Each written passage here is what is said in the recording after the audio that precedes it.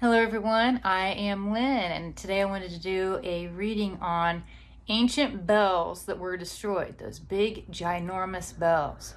Why were they taken and why were they destroyed?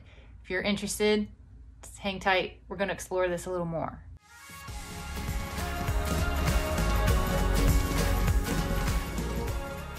Okay everybody, so I'll just get right to the question here. Lynn, can you take a look into the history of the lost, stolen, and seized bells? It is quite astonishing. And on my blog itself, I have link after link talking about stories in different countries, how they went around seizing all these bells. And some of them are enormous. And it seems like there's, what they put on here, it seems like there's more than just a war effort to using them for resources and make, military equipment and so forth. So when I got this and I saw it and I saw some of the pictures, it was a topic, honestly, I had not thought about before. But once it was suggested and put into my periphery, I couldn't help but want to focus on it because I myself wanted to know what's really going on here. Why did they take all these bells? And in earlier posts, I have mentioned that churches were healing centers. They serve the purpose of being energy powerhouses, but also had the ability to heal. We've all heard about sound therapy. We use tuning forks. We do all these different things in our current time, but this came from old world. That's always a tongue twister for me, in which it was a common practice to heal with sound. So people have been doing it for a really long time, and something within us we still know to be true, and we do it, just do a different variation of it. People, they could gather in, around, even be in the cities and get the benefit of the tones of the church through these big, enormous church bells just gonging. And if you've ever looked at some of the old and these huge, amazing organs within the churches, I mean, a whole wall could be lined with the pipes off the organ. Or wonder why churches had these enormous bells, or why is there a choir and bells tied to the church? Like, we have all this music and all this stuff tied to churches.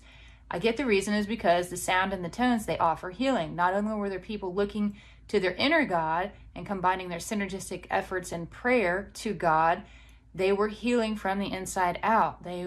It was just this amazing, beautiful thing that people did. The entire concept of an inner God or healing, it was a huge threat to the powers that were.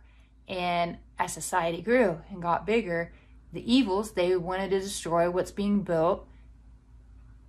So they started to dismantle the church and the history by taking these symbols of the old world under the guise of war effort and using resources. They were worried that the masses were going to start to get strong and start to awaken their inner senses.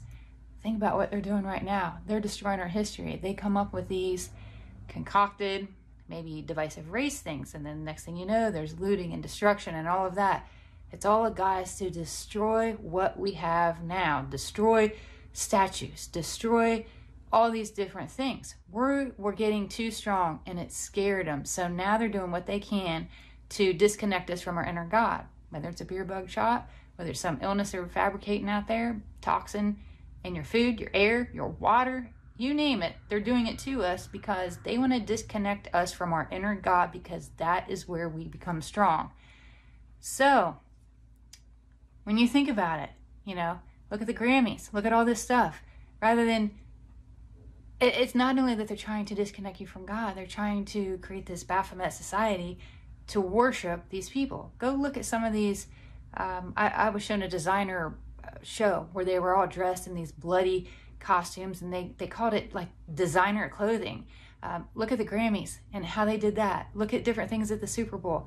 They're trying to push it on our generation and the generation below us, and trying to get us away from God. If you could do anything and do yourself a favor, turn all this crap off. Honestly, appreciate silent time alone. Walk in nature, practice gratitude, pet an animal. Whatever makes you happy and makes you want to smile, that's what you should be doing, because that's what's going to bring you peace and help you connect back to the inner God that they're trying to destroy from you. And that's all I have for this reading. If you have something you'd like to share, please drop a line, comment below, share my work and spread it. It just helps me out so much, and I truly appreciate all the support that so many of you have given me. And with that, I'm going to go now. Again, I'm Lynn with Psychic Focus at psychicfocus.blogspot.com, and I'll see you in my next video. Take care. Bye.